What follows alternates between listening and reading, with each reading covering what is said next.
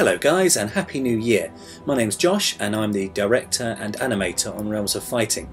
As you see here, I'm hard at work animating the first mini episode, which will be out soon, where Colin, as you see holding a sheet of paper, will be answering some of the questions that you guys put to him on Twitter. We're doing a lot of lip syncing at the moment. If you look, every single one of these squares here is a different mouth shape. So yeah, he's as you see, this is how far we are through. We got a fair bit more to go, but this mini episode should be out soon. But I wanted to tell you about something we're doing this week, which should be pretty fun.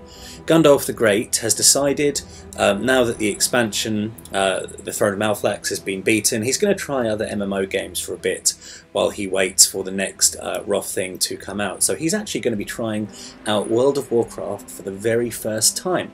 And he's going to be live streaming his adventures and indeed inviting you to participate in them if you want, if you have a WoW account. So tomorrow night, which is Tuesday, he's going to be up with a level 1 character called Gundulphe, so you can add him to your friends or find him quite easily. He's going to be in Elwyn Forest, experiencing all the joys that has to offer, trying to roleplay with random people, fighting wolves and getting ganked by the Horde, because he will be flagged for PvP.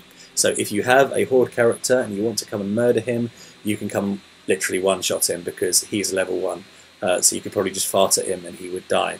So yeah, we'd love to see you along on Tuesday night, 9 PM GMT, somewhere in Elwyn Forest. He's going to be travelling around a bit, having adventures, so you're welcome to come along or head over to our Twitch and just watch what unfolds. And the Twitch URL you can see here. It's www.twitch.tv/Realms of Fighting, and remember the E at the end.